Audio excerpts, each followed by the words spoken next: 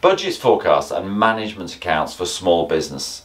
So in this video I want to look into why a small business would do budgets, forecasts and management accounts, what they're for, how they're produced, so we can just have a little look into all that sort of thing.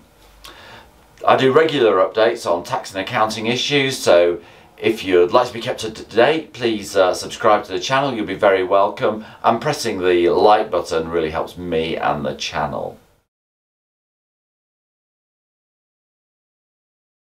What management accounts, all this, isn't this all the sort of thing, budgets, isn't it all the sort of thing that you started a small business away from a big company so you could get away from it? Well, yes, to some extent that is the case. But once your business grows, so from you being in charge of absolutely everything to having other people in charge of things, then you might find that looking at your accounts regularly, having budgets so that you can compare, and looking at your management accounts can become a really important part of your monthly or quarterly routines. And you might want to do that to make sure that you improve your profitability and you get to where you want to go as a business. So let's have a look. So to start with, what are management accounts? So management account is just it's a profit and loss, so it's all of your revenues and all of your costs, and hopefully also a balance sheet. So a balance sheet is really a bit of an accounting thing. We sort of trip out on it, but it's important. The balance sheet is important because it's where all the double entry bookkeeping goes on and ends up.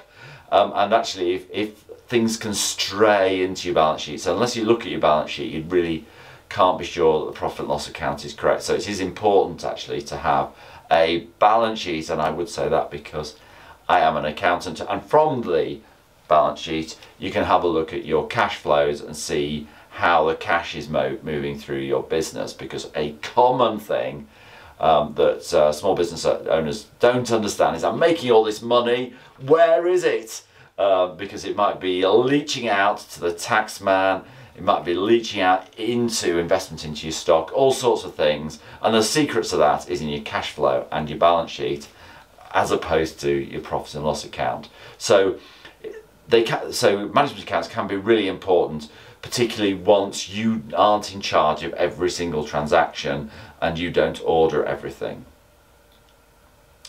I quite like looking at quarter-on-quarter accounts, because for me, quarter-on-quarter, so monthly, it's like, well, things, you know, in a small business, they change hugely from one month to another, just through stuff that happens. But actually, quarter by quarter, you can see some trends, and I'm very keen in my own business that our quarterly turnover is higher than the same quarter in the previous year, and I like looking at, you know, over the last year, how have we done compared to the last year, and that gives you a very honest, sometimes a brutal view of your business. And I think within so what do you look at in management accounts? Well, you can look at you know, are costs higher than you expected? How are they changing? Are you spending too much money on things? Have you not included all your bills?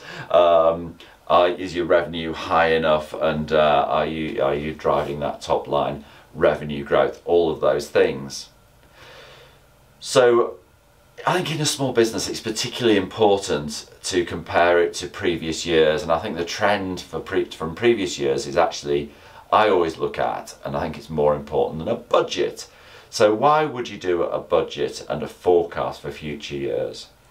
Well, the cynical answer to that is because the bank needed it to give you a loan. Well, if the bank needs something to do a loan, yes, it is an administrative task that you need to do, but that's really not what this video is about, because this is actually about how it can add value to your business. So why would you do a budget? So I like doing a forecast because, first of all, it's very easy to just get into the routine of paying certain things and not challenging them. So if you have a look through all of your costs when you prepare your budget of costs for the next year, then I think it really helps you think about whether you do actually should be spending all of that money, and think about maybe cleverer ways of spending the money. So I think in terms of that, I think it can be really useful, and I think linked to that, I like to think, well, what profit should I have? So I have a percentage profit that I know accountants, the best accountancy practices should have, and I know what that percentage is, and so you know what your profit is, you know what your sales are forecast to be.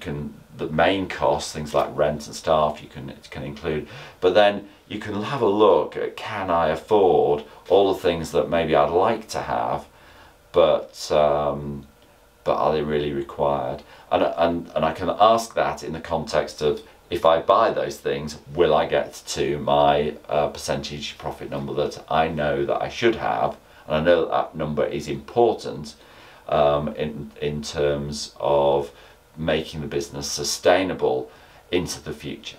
And I think, yeah, you see, I think that within that, I think that when you're a small business owner, people are selling stuff to you all the time.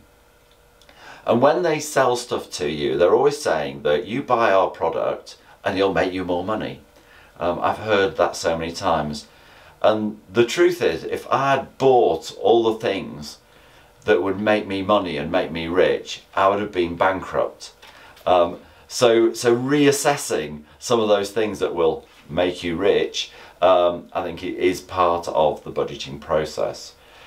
And within that, if you do a budget properly with a balance sheet and a cash flow, then you can double check if things are tight. You can double check that you're going to have the cash flow to meet your personal demands, because it's a small business, so the business's finances and your personal finances are joined at the hip, so you can make sure that that all works. And what I also do is make sure that I understand, right, well, that works there, but what if I don't quite make the sales I'm hoping to do?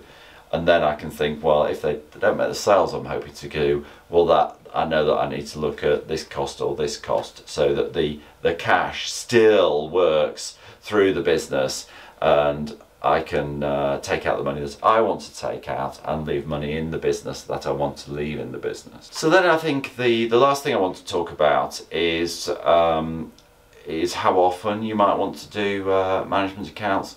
Like the gold standard, the big company way is doing it monthly. So doing it monthly is possible, but it's quite a lot of investment in your time if you do them monthly.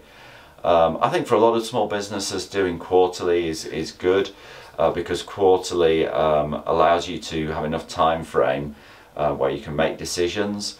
So you can do the quarter, make sure you're happy with it, make some decisions on the back of it, and quarterly is a reasonable time scale. I know that for a lot of businesses, like, long-term planning is next month rather than next week, but by doing this process and doing a proper sort of review of your accounts, you are extending that and hopefully thinking forward to develop your business so that your business is the business you want it to be, because it's your business and it's your choice. I hope you've enjoyed this video. If you'd like to see more content on tax and accounting issues, then please subscribe to the channel. You'll be very welcome, and pressing the like button helps me in the channel. Thank you.